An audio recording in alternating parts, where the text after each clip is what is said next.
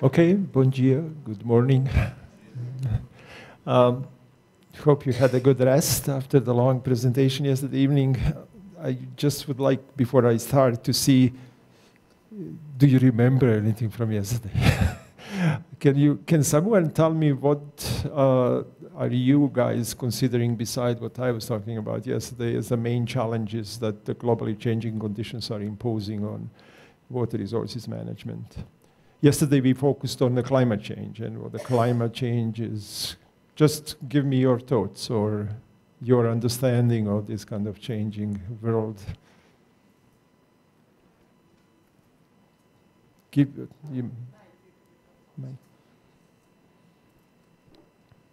Well, I think that the challenges is that the system is becoming more complex, and I remember also that we need to go through come to the risks to more resilient cities and systems. And that I remember is that the complexity and uncertainty, complexity and uncertainty are the really consequences. But I would like, can you tell me just physically what the water resources challenges are? These are kind of general, I think, characteristics of the future systems. But these systems subject to, let's say, increase in temperature, more frequent extremes and so on are really changing the landscape of the kind of water resources management field. What do you see as a challenge directly in the field, in the water resources management? What are the type of problems that Brazil is facing? What are the type of problems that other countries may be facing?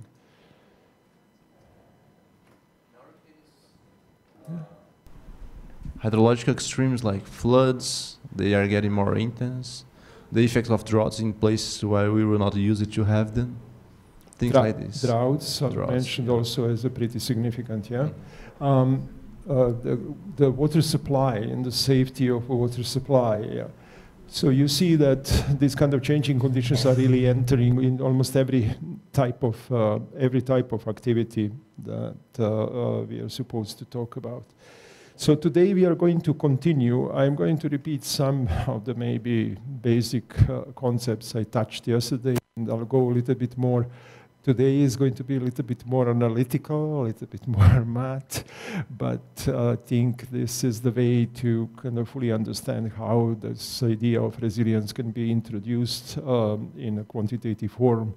So I'm going to talk about infrastructure systems. I'm going to talk about this move from risk to resilience, and then we'll be focusing on use of resilience in addressing the interconnected infrastructure problems.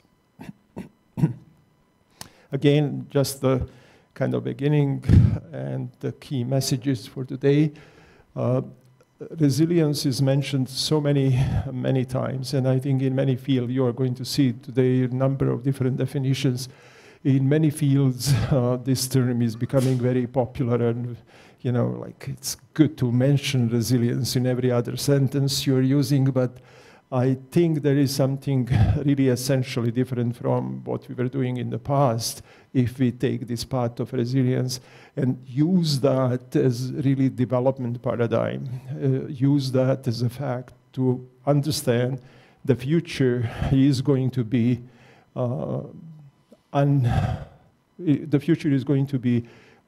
uncertain. The future will require to deal with much more difficult problems, with much more complex problems.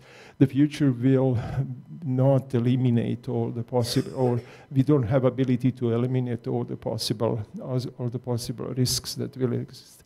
And in that kind of context, risk is becoming insufficient measure, and therefore I think resilience is a good replacement and possibly treatment of the development in a form of in a resilient form becomes something essential. So it's been kind of noticed that there is a practical link between the adaptation to changing conditions and the sustainable development. If you are able to adapt, if you're able to come up with the solutions which are going to be less sensitive to the changing conditions, I think these type of solutions will be much easier to sustain in the future. And that's the idea of the kind of using resilience as a development paradigm. I cannot stress enough that, really systems approach is becoming essential to deal with the complexity, to deal with the risk and resilience, especially in quantitative form. You need an approach, and I think systems approach is appropriate. It provides the ways to quantify the resilience, and also it provides the way to help us define the problems and use the existing tools from the toolbox of the systems tools to solve these problems. It is important that we are talking about global change, we are talking about climate change, and these processes are all kind of happening on a very large scale. But local context and local conditions are determining, how we adapt to these changing conditions. So understanding the context of the local conditions, vulnerability, exposure, and so on, is essential in order to kind of increase the resilience of the community and the resilience of individuals, communities, and the society as a whole. So resilience as a development paradigm, use of systems approach to quantify, and understanding of the local conditions. 3 key messages for today. This is what we reviewed yesterday, and you remember I was saying these consequences of the global change are complexity and uncertainty. That we also mentioned the impact on the infrastructure are essential, and when you are talking about that, don't forget that there is a hard infrastructure that usually engineers are dealing with, but also the changes that are occurring in the soft infrastructure are affecting what is happening in the hard infrastructure. If the society or the institutions do not exist to develop measures and implement measures for adaptation, many of the problems that exist in the domain of the hard infrastructure will remain unsolved. And that's where the link exists between the hard and soft infrastructure. I am just kind of showing you, this is the map of Canada, and Canada is a very large country. This is the border with the US, and the US is here, and you can see the kind of variety of conditions that exist. You have 3 coastal areas, northern, east, and west coast. You have the region of the Great Lakes with the very specific problems, conditions, and we have prairies in the middle of the country, Manitoba, Saskatchewan, parts of Alberta, and then a huge mountainous regions of the Rocky Mountains on the border between Alberta and British Columbia. These, unfortunately, they're not very clear, but this is the kind of historical map that shows the natural disasters that are hitting the country. And you can see how many of them, and they're of all natures, from, earthquakes to windstorms to floods to droughts in green here. And they've been definitely increasing in intensity, increasing in frequency, and starting to be pretty important for the kind of economy of the country. Country is very well developed and has only 38 million people as a population, but still these natural disasters are creating conditions and requiring adaptation that will be different from the current practices. So exposure, this is the illustration of the kind of local conditions. You see how different regions, Great Lakes, for example, compare to the West Coast, where the earthquakes are posing, the very serious threats, and combination of, wind, floods, and others in this region are determining these local conditions that need to be fully understood in order to apply the concepts I'm talking about. Infrastructure is subject to this kind of conditions. These are the pictures of the real disasters in Canada. We had a very large ice storm That was one of the costliest disasters in the last couple of decades, where simply during the period of kind of late winter and early spring, the conditions create huge ice load on the infrastructure and affect everything. This whole city of Montreal was basically paralyzed for days by ice. The electricity was not available, and that was a winter time where the heating and everything else is the hospitals were not, affected and functioning. The roads were not passable because of the sheet of ice, and vehicles were not able to kind of move through and so on. The second is that these two pictures are from the last year. Huge fires in the Fort McMurray area, the central part of Canada. Very dry conditions created the wildfires, which are very common in Canada during the summer, but this one basically destroyed the whole community. This was one of the costliest, after the ice storm, became one of the costliest disasters. So you see, from ice to fire. I was telling you, this is the picture yesterday. I did show the same picture from Toronto to our rainfall and the huge damage done to the infrastructure in one of the largest cities. These are the other pictures related to the same event. This is the main highway that goes from the Toronto, and you see people getting completely stuck. The rain came down in such a short period of time and with such a level of intensity that you were not able to escape. And the pictures like this were taken, to illustrate how the people were dealing with. These are the light trains that are used for the communication with the surrounding communities. The train was completely stuck in the water with the hundreds of people on the train without ability, basically, to evacuate and move. So 2 hours rainfall event, with the consequences, and I mentioned the cost of over $1.5 billion when you add together impacts on infrastructure and what was happening, to the people, and interruption in the transport and so on. So infrastructure and hazards in this kind of disasters are very, very interconnected. And I think this is where our work and our discipline comes into the picture. Engineers are heavily involved, I think, in finding the solutions for this type of problems. This is one of the kind of generic ideas of infrastructure, and basically pointing out the dependency that exists between different types of infrastructure. If you look at the kind of these circles, they represent the transportation, gas or energy supply, telecommunications, water, electricity supply, oil, and all these kind of key elements of infrastructure kind of intersect with each other. You had the communications affecting, the electrical supply and water supply, and transportation. You have a transportation directly affecting, the transport of energy. Again, it's you have a water affecting the other side. So there is a very tight interconnection and dependence between different type of infrastructure. That leads to so-called the cascading failures. If one of these components fails, the problem and the failure propagates through the system and starts affecting the other components.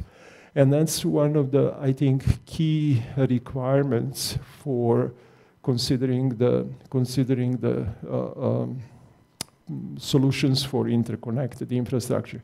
Understanding that the components are connected and that the connection between the components actually propagates the failure throughout the system, and therefore we need a specific approach that will be able to address these interconnections.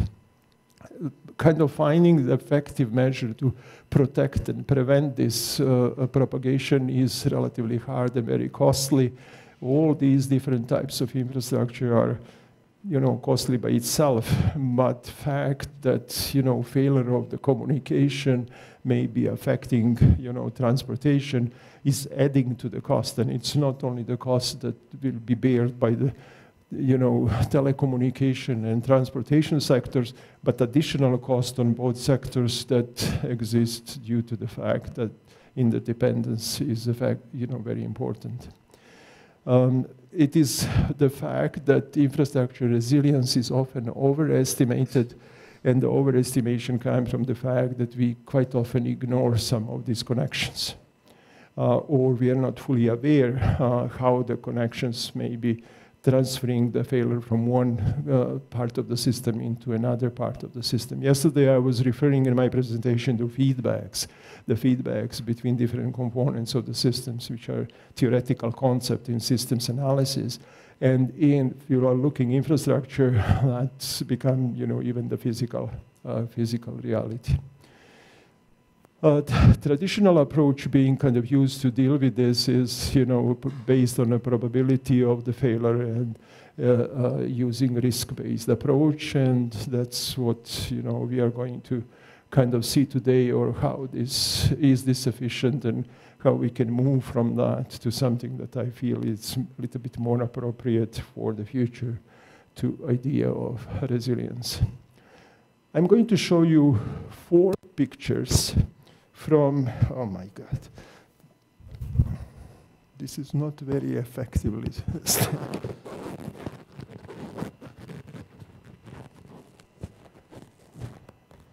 I'm going to show you 4 pictures from last week, disaster on Bahamas.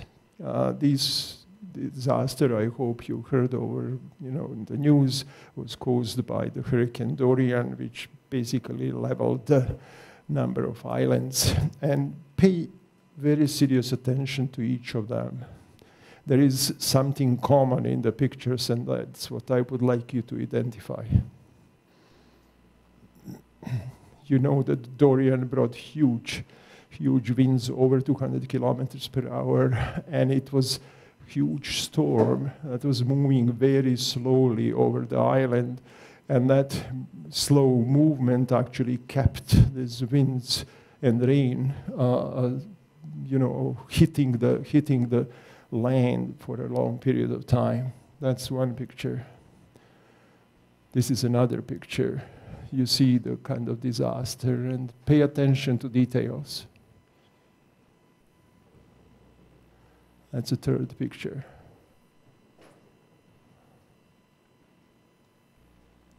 And the fourth picture. Okay, now tell me, what did you see as a possible kind of common theme in all these 4 pictures? Did you notice anything common? What did you notice? No? Look again.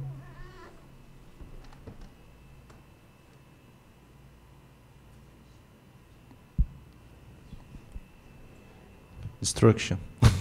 Destruction, okay, yes.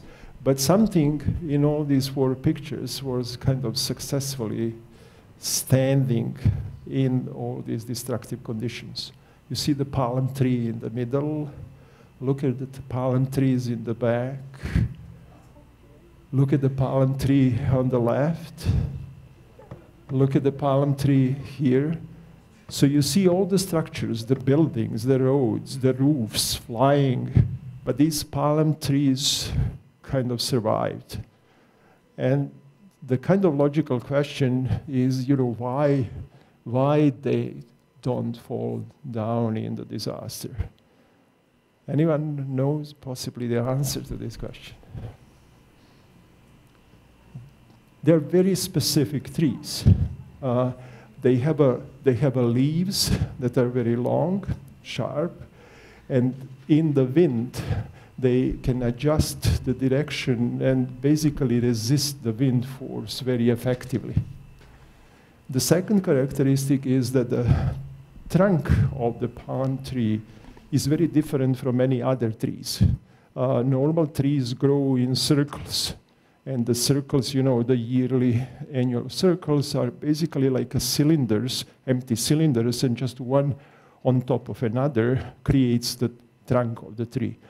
In the case of palm trees, the structure of the trunk is completely different. It's like a set of segments that are connected together, one on top of another. And the third characteristic of these trees is that their roots are very shallow, but spread very fast. So you see how basically the nature created the tree, which is very well suited to these extreme conditions and resists the winds, the storms, and disasters much better than the structures that we are designing. And these four pictures and this type of kind of natural adjustment and adaptation is something that at least motivated my work in the field of resilience. This is what I would call the palm tree is a perfect example of the resilient system. And the system that's, you know, really designed by nature over the long period of time to survive the loads and extreme conditions very effectively. So if you look at the area of disaster management, we have to kind of agree that there is a shift in approaching the disaster management from kind of focusing on the risk or reducing the risk to the idea of actually creating from our structure something like a palm trees, basically building disaster resilience through different adaptation options.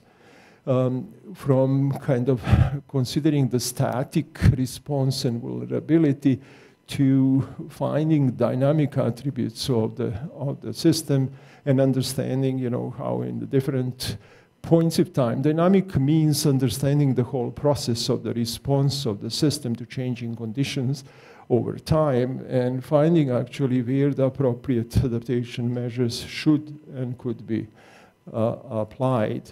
And obviously, in order to effectively kind of move from this static to dynamic conditions and basically move from risk to resilience, we need to look at and understand the importance of the spatial and temporal dynamics. So how the conditions are changing in space and time. This is what I think you're probably used to, and very often in engineering we are using this kind of broad definition of risk as a product of the hazard or the probability of the hazard and consequences, and the consequences can include, you know, the exposure and vulnerabilities. And you can kind of create the relationships based on a type of problem that you have that, you know, can resemble something like this, where we have a probability of hazard, and on the right, you know, and multiply that with the consequences in the form of, you know, various components of the system being damaged and some interruptions in the functioning, and then adding these together to represent the consequences so that we can find the risk. And I was telling yesterday, the product of this type of thinking and, you know, this type of, doesn't matter how complex this relationship is and, you know, how much details you include in, at the end, we simply arrive at a single value, static value of risk for the particular region that we are talking about. This is the example that I showed you yesterday, and it was really, we arrived at that by utilizing this kind of risk-based approach. There were a number of steps that we kind of analyzed here. What you say is the final product, and that final product was generated by doing climate analysis using the outputs of the climate analysis to analyze the kind of hydrologic conditions.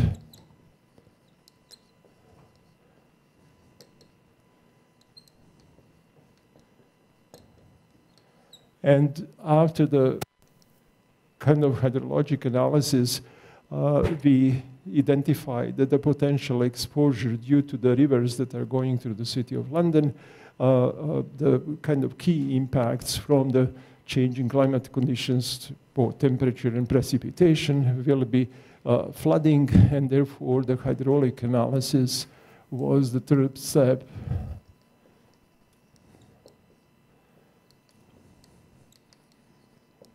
To give us the kind of inundation. So these were the physical kind of conditions and steps performed in this overall analysis. And then that helped us define basically the probability of hazard in the relationship that I previously mentioned. Then we used the kind of exposure or went into risk analysis by combining this impact with the vulnerability or exposure. I mentioned that because this was a work done for the city, 12 types of infrastructure were considered. We were considering buildings, roads, bridges, railway, water network, electricity network. And that were both now kind of combined into something that resulted in this map that you actually see, where the map shows nothing else than basically spatial distribution of that value or the number of kind of risk. So you see that the process was pretty exhaustive. The climate analysis required, consideration of various climate models, downscaling procedures to come up with the precipitation and temperature. We needed a detailed hydrologic model to convert the precipitation into runoff. That was done for the kind of whole city. And then in the 169 locations, we were able to have the runoff values and use them with the hydraulic analysis to estimate the inundation. And this is all done for various scenarios of the climate conditions. I mentioned that use of various models or use of various emission scenarios arrives or provides the various kind of conditions. So the whole analysis was repeated for a number of different scenarios. Vulnerability analysis was extremely detailed. We had more than 14,000 elements within this map that were considered to, the level of detail that you observe the inundation and the duration of the inundation, at these different locations in order to calculate the risk. So the calculation was done for all these different pieces of infrastructure for different climate scenarios. And the number of these maps were then produced, created, and provided to the city decision makers. At the end, they were, very happy with that. They had the opportunity to see now in space, and what I was telling you, identify the main kind of contributors to the risk that was mapped. However, that was really the single response, the single value that corresponded to relatively complex, input or the climate scenario. So what we have done, we actually generated a number of these maps in order to reflect the potential change in the initial conditions, to potential change in different, kind of climate outputs, climate estimates, and basically repeated the whole process for various climate inputs. So instead of having just one map, we arrived with a very large number of maps. And as you can see here, each of the maps is being characterized by one particular climate change scenario and one particular probability or a return period that we were considering. The reason for that was that Basically, in case of flooding in this particular region, the main decision-making criterion is protection from the 100-year floods. And that is determining the kind of floodplains that shouldn't be populated, where the development shouldn't be allowed. And that was taken into this calculation. Useful information, the possibility to identify what is contributing to risk was also valued by the decision makers. I told you the idea of, for example, seeing that all the wastewater treatment plants are flooded. This was another interesting example. This is one of the main streets in the downtown area, and the train goes through the city. So there is a culvert under the railway, and this particular culvert doesn't have sufficient capacity for the potential flows caused by changing climatic conditions. And the consequence was the potential inundation of the residential areas. So lots of buildings here. The city liable for that almost immediately reacted to this picture and said, okay, a railway is a federal responsibility in Canada, and municipal responsibility is obviously related to the protection of the buildings and functioning of the streets and so on. So they immediately used this as an argument to talk to federal government and find a way how this potential problem can be resolved. So you see, the useful practical information can be generated through this type of risk maps.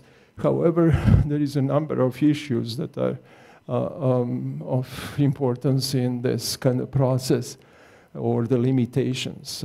I think the key limitation is that we have we generate through this process a single value, static value, in time and space. So, you know, you get the map, but this map is not changing, only the colors are changing on the map. There are major difficulties in the number of these steps that I mentioned, like difficulties in assessing the probability of extreme events. In this case, we were going through the climate models. Different climate models would produce different precipitation. Different statistical tools can be used to come up with the probability of the 100-year or 250-year return period flood. And, you know, which probability to use, what data to use, is always kind of creating some difficulties in the process. And at the end, kind of combining this now physical information with the socioeconomic and socioeconomic data is not always very easy. Kind of how to integrate the physical, the social impact, economic impact, health impact with ecological consequences into this single relationship is not straightforward. So that's the reason, at least these are the arguments that I'm using to justify the move to another forum or another kind of framework that will respond to some of these limitations. In this move, I'm seeing resilience actually giving us opportunity to look at the problem in a dynamic way, so that we include the change in time and space. And also it allows us to consider any type of losses, physical, social, health, you know, completely. So any potential impacts that this disaster may have can be incorporated through this concept in a very straightforward way. And I try to illustrate and show you how that can be done. So the idea of the resilience is to respond to the limitations of the risk management and also expand the context so that we can move towards or treat that as a development paradigm or used in the future development. What we are doing, I did show you this graph yesterday. We are replacing the single value of that R at the particular location with a whole function, that captures the system response to potential change or disturbance, in this case, flood. Yeah? If you relate to the case that I did show you earlier, this graph will be now representing various impacts that we were considering here in this process for the city. We had 12 different infrastructures, so one way of, or one graph could be applied for one infrastructure, number of buildings being inundated. Okay, so you can capture what is happening, you can observe with the change in time with the inundation, how the number of buildings is going to go down and up. Another could be the roads. So the kilometers of roads being, or changed with the change of the flooding conditions and inundation. The third type of impact or performance could be some kind of health indicator. Let's say the number of hospital beds available for those that may need help or be injured during the disaster. So you see, we can create multiple graphs. We can use the different units of the system performance, and you don't have any particular limitation because each of them will be generated independently. So the idea is that now we can look at different aspects of the system performance. We can observe and document the change in the performance over time. And obviously, this process is quite demanding. In order to arrive at this curve, you need to kind of have the input information about the disturbance. You have to have a kind of dynamic observation of the changing conditions. For example, in the case of flood, how will the inundation change over time? Yeah? So you need a full kind of flood hydrograph. And you need that in every possible location of interest within the region.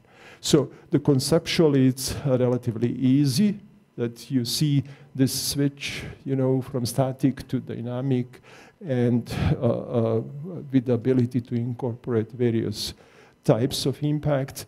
But again, when you look at the kind of analytical requirements, you need a lot of kind of work to come up with the graphs like this. And this is where the systems representation of your kind of problem domain could be essential to help you simulate the impacts and come up with this type of graphs. Now, these graphs are being characterized by a number of important, they call them 4 R's, or number of important pieces of information. One is the slope of this part of the graph. This slope is basically documenting how fast you're losing the performance. How fast, for example, the roads will be inundated. How fast different, let's say, the hospital beds will be filling in with the people affected by the disaster and so on. The second R is, and this R is called the redundancy of the system. How capable is the system to respond to these changing conditions, and how fast is responding will determine basically the slope of this part of the graph. The second one is robustness. Robustness is defined as the minimum level of performance that remains in the system after disturbance. So, not all the roads within the city will be inundated. Only the roads which are in the inundated part, the remaining roads can still be functional. So that determines that kind of minimum level of performance. Then the third R is resourcefulness, or basically the slope of the recovery curve, or recovery part of the curve. The reason why it's called resourcefulness, because this slope can be changed by the mobilization of resources. If you decide to put a lot of people, equipment, money into the recovery, you can very fast bring the system back to the to the initial performance. If you don't do that, if you delay your decisions, this slope can be very low, and the system can take a very long time to recover. And the final R, or the fourth R, is the time between the beginning of the disturbance and the final stage when the system fully recovers from the disturbance.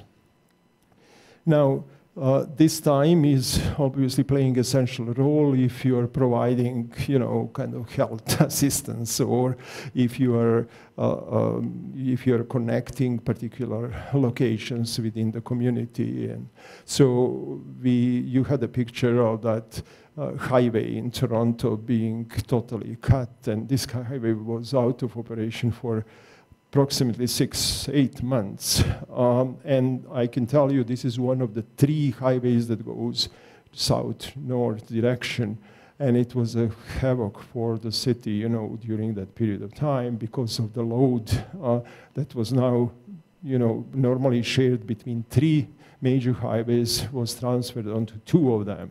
And Toronto is a city over 10 million people. You can imagine, the peak load of transport that was. So, the timing and the time required for the recovery is very important characteristic. Now, what is good about these 4 things? It is actually giving us opportunity to analyze how we can adapt and where we can intervene in responding to the changing conditions. You can respond in advance. You can say flooding will be happening in this particular region because we have these rivers that were flooding in the past, and you can decide actually to put some resources in place even before the disaster. That will be kind of proactive measure. This proactive adaptation measure will definitely affect this slope, and it will make it, smaller. It will probably rise the robustness level and so on. Or you can actually look at, okay, it's because I'm talking about, let's say, electricity supply system. Part of Canada is hit yesterday, the remainings of the Dorian, and the whole East Coast is for 2 days already without electricity. So it is essential for many functions of the society that you have this robustness at a much higher level. So how that can be secured by, some interventions, some adaptation measures that can be implemented to rise this from the black to, let's say, blue line. Or in the recovery process, especially if the people are affected, like Bahamas, where there is no food, water, electricity, anything, what can we do? What kind of resources we can put to help and possibly recover, change the slope from black to red to blue. You dropped the... Again? I don't know, this is coming down. Okay, I see. Sorry, guys.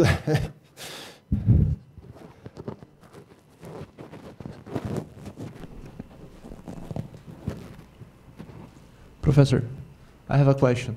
Okay. In this graphic, you have 2 different places or 2 different events, the event A and the event B, right? Mm-hmm. In this case, from the perspective of resilience, which one you could say is more resilient? We'll come to that. Okay, sorry. I just wanted first to kind of familiarize you with this kind of whole idea of the performance and the system performance curve. And these 4 R's, which are really now important characteristics of the performance curve. And my kind of approach to quantifying resilience is relying on this performance curve. So I'll come to that, and you will see actually the answer relatively easily. I just wanted to make one more point, that in this particular graph, I am relatively freely showing that the system will come back to initial performance level. you have to realize that this is not always the case. That we may not be, from some disturbances, we may not be able to come back to the initial performance. Or in some different conditions, with the appropriate use of the resources, we may actually push the system to higher level of performance than at the beginning by strengthening and hardening the system to actually respond to future disturbances in a more efficient way. So, and everything can be very nicely done by observing the difference between the redundancy, robustness, resourcefulness, and the rapidity as the descriptors of this performance curve. Now, the appropriate question. Okay, where is the resilience here? So, I just would like now to summarize that if we approach the problem using the performance curves in a dynamic form, we will be able to utilize that to quantify the value of resilience. So this will be kind of positive approach, in my opinion, because it gives you these 4 different characteristics. You can immediately see the change, and also gives you opportunity to kind of analyze various potential response actions. The ability to kind of play with this performance curve and push maybe the performance to higher level than initial gives you opportunity to deal with the potential future impacts. So before I explain how is this being used, let me kind of walk you through the definitions of resilience that are existing today in the literature. The initial, by the way, the term resilience is very old, and those of you, in engineering, maybe you remember the resilience of materials in the theory of materials. We were using that. So resilio is the Latin word that existed, for centuries. However, the kind of main effort and kind of rebirth of resilience, as we are considering today, came from the ecology and from the Professor Buzz Holling's work in ecological systems. He passed away relatively recently, a couple of months back, where the resilience was defined as ability of system to withstand the stress of environmental loading and recover from that. So his focus was on ecological systems and disturbances that are happening in the ecological systems and their ability to recover. And then the term entered into the hazard-based literature, and multiple definitions were made available. Capacity to respond to extreme events, capacity of the community, society, potentially exposed to hazard, to adapt by resisting the change in order to reach and maintain acceptable level of functioning. So kind of more focusing with this definition on the robustness as a kind of minimum level of performance. The capacity to absorb shocks while maintaining some level of functioning. Capacity to adapt existing resources and skills to changing situations, new situation, and operating conditions. There were even definitions in psychology, in medicine. I found a couple of them, the kind of creation of meaning in life, even life that is sometimes painful and absurd, and having the courage to live fully despite its inherent pain and futility. So see how the psychologists are converting these definitions into their domain. And this one, you don't quote me, I took it from the literature. Where somebody was defining resilience as making chicken salad out of the chicken shit. So the idea from basically bad conditions creating something good was common in all these different definitions. We should erase this from the slide that are going to remain. The definition that kind of was based on all these different sources and that I used in quantifying the resilience for our purpose is a little bit longer, but published in the 2013 paper, and I think accepted for the domain of the infrastructure, water infrastructure. And I am going into this ability of system its component parts to anticipate, absorb, accommodate, or recover from the effects of the disruption in a timely and efficient manner, including through ensuring the preservation, restoration, and improvement of essential basic structures and functions. Lots of words, but basic idea is that the resilience captures the disturbance to the system, the consequences of the disturbance, and a response of the system in the kind of efficient manner. And the kind of two key words are, in my opinion, the preservation of the structure of the system and functioning of the system. So the disturbance can be happening to system infrastructure by fully destroying the structure. So like fully washing out the road where you need to, like a case in Toronto. Or it can be only inundating the road for 2-3 days or 2-3 hours, and then, after that coming back. So this definition is kind of capturing what I think we would like resilience to be. And now here is the answer to Felipe's question. Where is the link between the performance and how we use the system performance in coming up with the resilience? So if this is the representation from the graph that we were analyzing in details previously, various system performance indices can be used to create these response curves. And if this initial level of performance is undisturbed performance, then what is this area above the black curve and between the initial performance will be measure of lost or performance, how much of that performance is lost over the period of time. So then I was reasoning, if this is the loss of performance, then the remaining performance will be still the ability of the system to kind of continue functioning and everything else.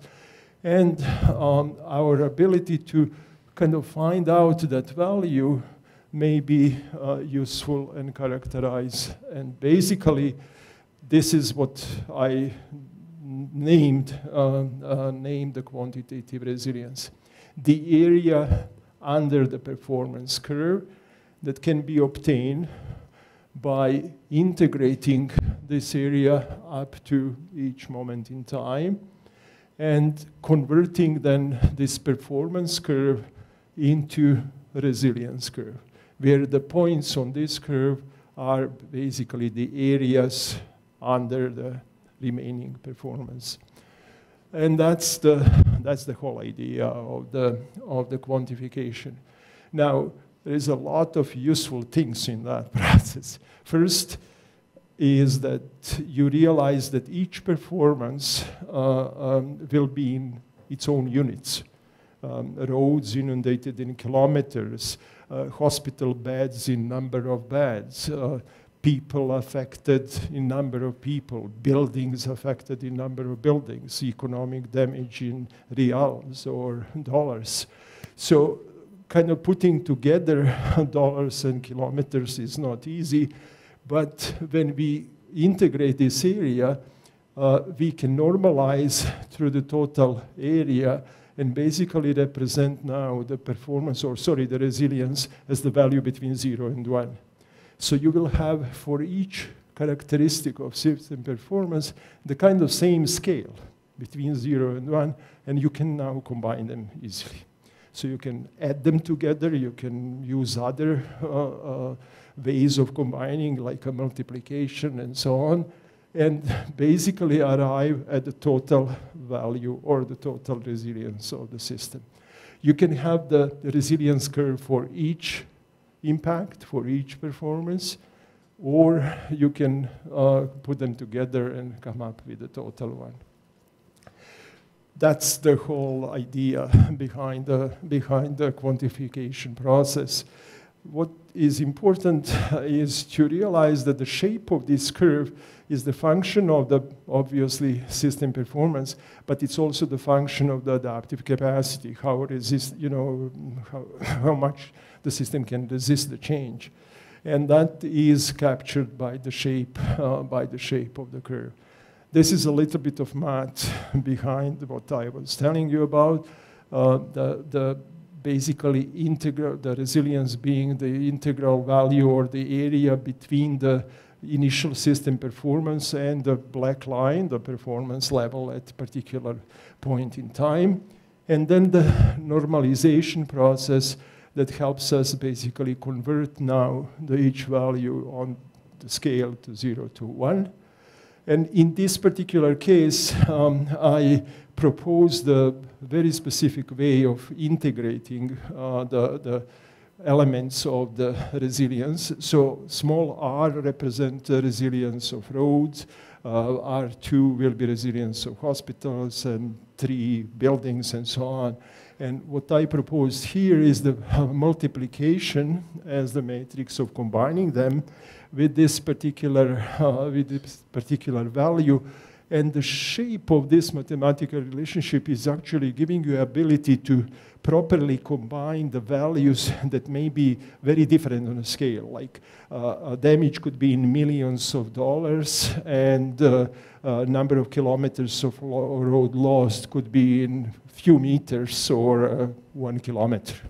So in order to do that, kind of this shape of mathematical relationship is very good to put things together. But there is no limitation. You can combine them in any way, really in any way you want. And what I was saying at the end, if you are trying to kind of show the overall change in resilience, basically what this is describing is that shape of the curve where this part is documenting the adaptive capacity and this part is documenting the response or the impact. So this can be done analytically or calculated analytically if you have the equation for the shape curve, or it can be modeled using some of the system tools, and that's what we kind of have done. My laboratory is publishing the documents, technical documents called Blue Books. You can find them all on the website.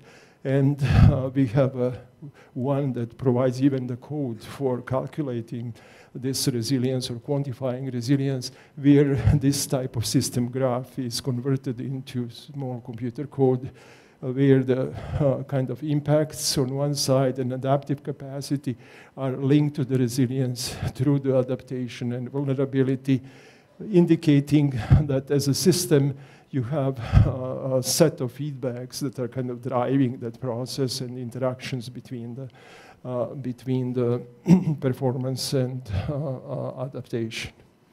We also expanded this. So this calculation is done for each location in space. So what we have done, we linked this to spatial tools, the GIS type of system, where the calculation of resilience in one point in space is basically the curve that I'm showing. And then when you connect them for all different points in space, you actually get a map that captures the spatial distribution of resilience. And that's about the quantification. This is the idea that we kind of implemented in a few fields already: flooding, hydropower safety, the municipal infrastructure design and management. And I'm going to kind of go over 2-3 days remaining through these examples, so you will see how that can be done. This is the good moment for me to make a break. If this is okay with you, we can now have the break, and then I'll continue with basically the implementation or expansion of this quantification concept to networked systems, which require a little bit different math. First, do you guys have any questions? Did I go too fast through this, or it's okay? You captured the idea? Okay. I have a question. question. Yeah, yeah, go ahead. It's not really a question, but it's more like I'm trying to understand. Mm-hmm. Like the resilience, it varies on the time. Yes. So, I don't sei, tô pensando aqui. Cumulative resilience. Yes, but for example, if I want to know how resilient is my infrastructure there, so I don't have an actual value. I have just like this curve. You have the graph, yeah. The graph, okay. Yeah. But that graph, that graph provides you with the necessary information. But it's a dynamic information.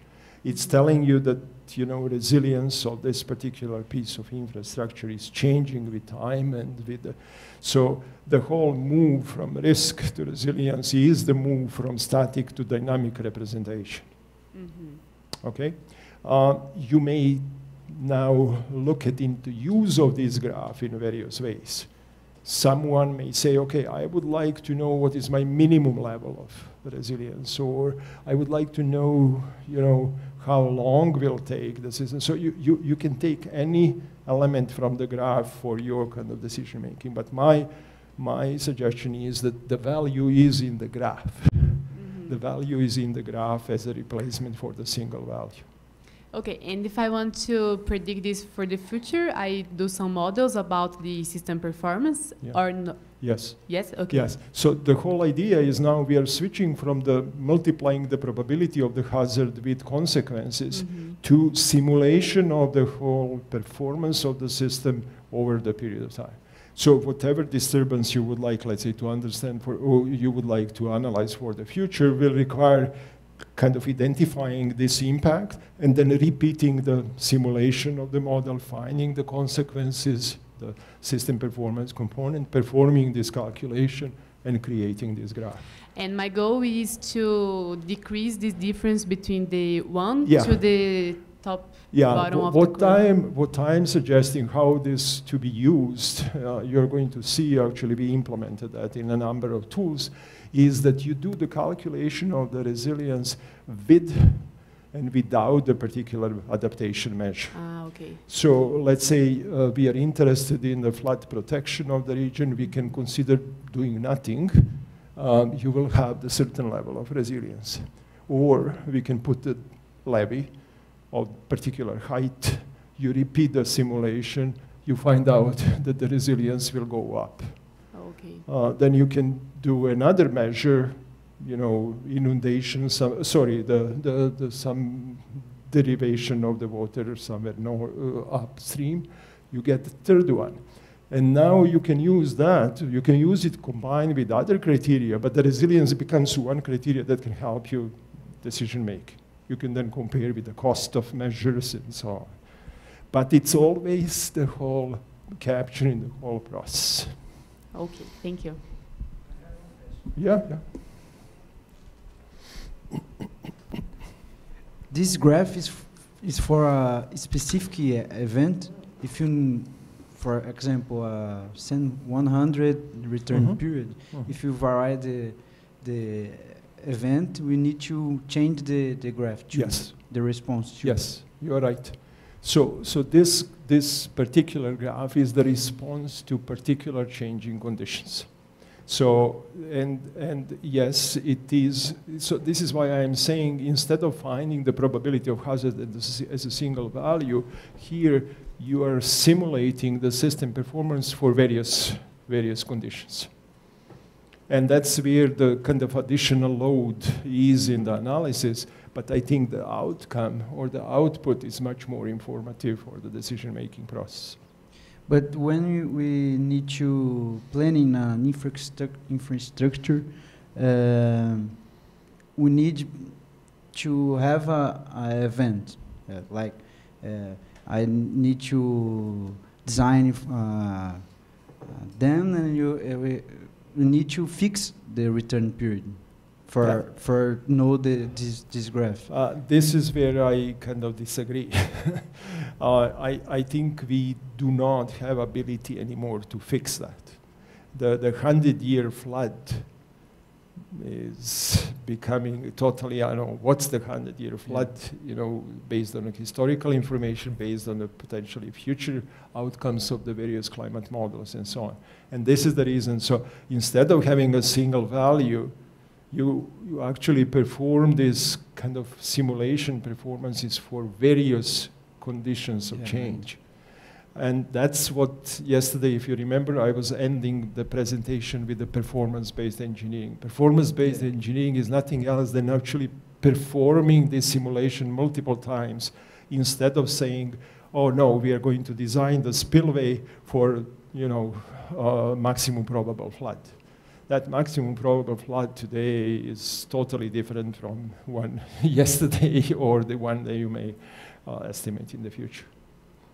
That's the difference. Thank you. So you recommend that we don't use design storms anymore, but simulations over the time with the continuous response of the global? Yeah. Ah, okay. That's the whole idea. That's the whole. It's not easy switch, but that's the whole idea. Okay. And you know, if you're designing, let's say, a spillway, or if you're designing, you know, particular piece of infrastructure through this multiple once when you have the model of the system, performing the simulations, multiple simulations nowadays is nothing. I mean, you can do it on the laptops, you know, in minutes. And kind of performing multiple simulations give you a pretty good understanding, you know, how is the performance changing for particular changing conditions. And also having the whole curve gives you opportunity to decide where and how to intervene, how to adapt. So it's not, okay, we know flooding will be prevented if I put some barrier. No, but is this barrier better than diverting water into storage? Is this barrier better if it goes up to this level or this level? So you have ability to very easily change the design characteristics, repeat the simulation, and compare, you know, how that affects the resilience.